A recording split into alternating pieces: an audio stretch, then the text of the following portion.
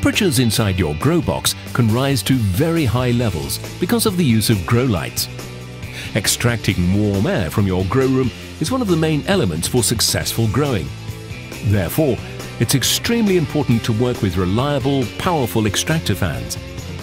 The fans are equipped with the best motors and are available in 3 different editions. The G-Tools 2-speed fan allows you to run it at 2 different speed levels. When circumstances allow, you can run the fan at level 1. When more ventilation is required, you can run the fan at a higher speed level with just a simple turn of the switch. If you would like the fan to run automatically at a higher speed level, the GT125 controller is the choice for you. This fan has 2 dials. With one dial, you can set the desired temperature in your grow room, and with the second, you can set the minimum running speed of the fan.